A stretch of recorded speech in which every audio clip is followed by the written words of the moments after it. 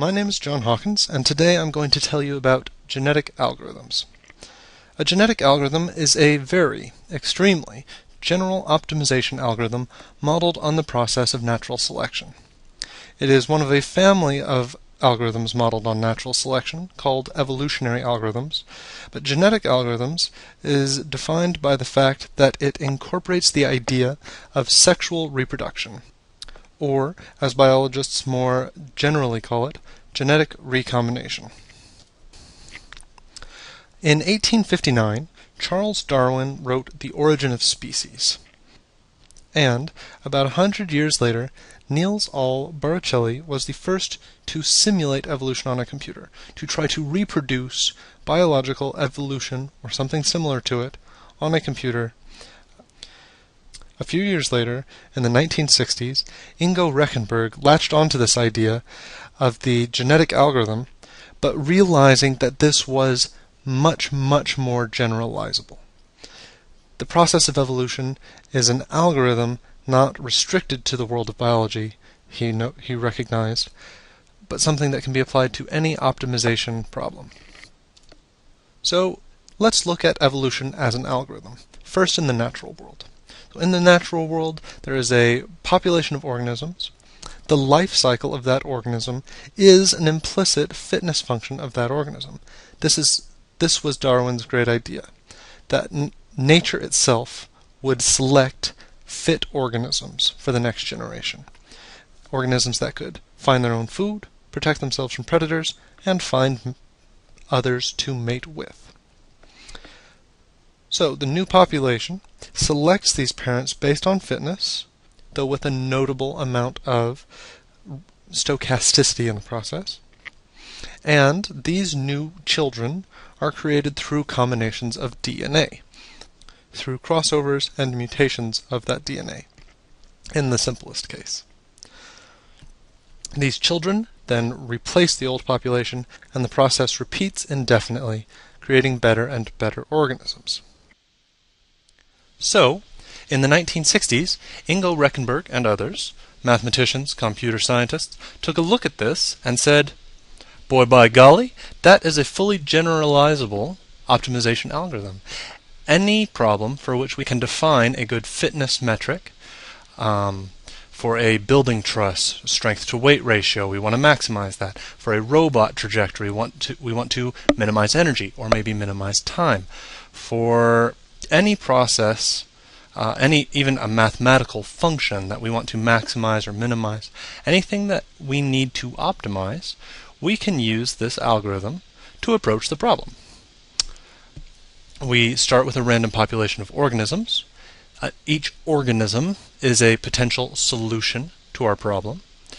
We encode that in DNA, DNA in quotation marks. We come up with a mathematical representation that is an effective chromosome.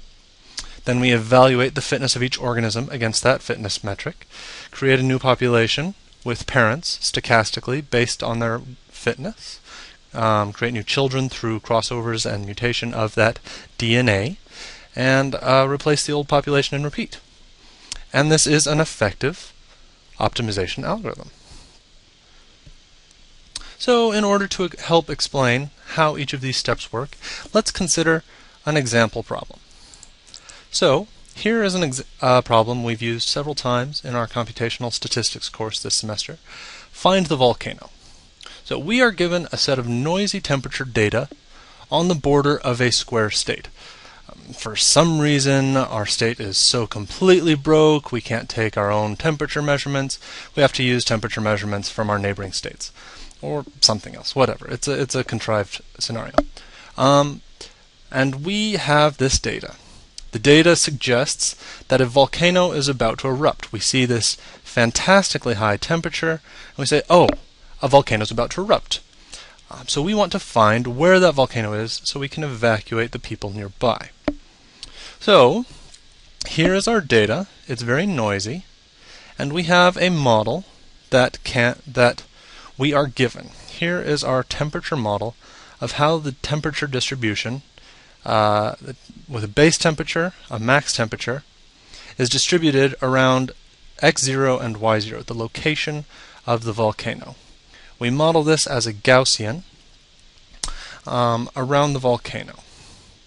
Okay, so we want to find the parameters t0, t1, x0, y0, and lambda, lambda being the standard deviation of this Gaussian, that best fit this model to the data. So in previous lessons in our computational statistics course, we determined that the way to find a best fit is to minimize the chi-square statistic here of the data. So the chi-square statistic is a function of the parameter vector, these guys. It takes the temperature observed minus the temperature predicted by the model at our data points xi and yi, given the parameters b, and we divide by a standard deviation of 30. We are given in our problem statement that the standard deviation of the error in measurement is 30. And we wish to minimize this chi-square statistic in order to find the best fit. So we see the word minimize, we think optimize, and we think, maybe we could try a genetic algorithm on this. So we go through the genetic algorithm process. First, we need to encode our possible solutions into the DNA of our organisms. Each solution is an organism, each proposed solution is an organism, and we need some way to represent that solution as DNA in a chromosome. So for our case, we have 5 numbers: base temperature, max temperature, x0, y0, and lambda. And we will do what is actually normally done. The most common way to do this is to convert to binary. So we have an array of 1s and 0s that represent our numbers, and this serves as a valid chromosome. Each organism has 1 chromosome. Each chromosome encodes 5 numbers, and encoding order is very important. It's important what is next to what, and we'll discuss that more in the crossover step. But for now, convert to binary, and that's our DNA. So next, for each chromosome, we need to take the values represented in that and calculate the fitness of that quote-unquote organism. So this is easy usually to determine the fitness function. In our case, we said we want to minimize the chi-square function, so we will maximize 1 over chi-square. So next, we have all of our DNA encoded. We know our fitness. We've calculated our fitness of each organism in our current generation. Next, we need to select parents. We said earlier that this needs to be a sort of a random process. Now, naively, you might think, well, okay, I have a generation of organisms. For my next generation, I clearly want to select my best fit and have my 2 or 3 best solutions just breed an entire new generation. And this turns out to be actually completely wrong. What you need is genetic variation. The algorithm depends on having sufficient genetic variation in your gene pool in order to search the space more completely. So in order to introduce some randomness into it, to select parents stochastically based on their fitness, the most standard method I've seen used is the roulette wheel algorithm. There are others, the rank algorithms and other things, but here we'll look at the roulette algorithm.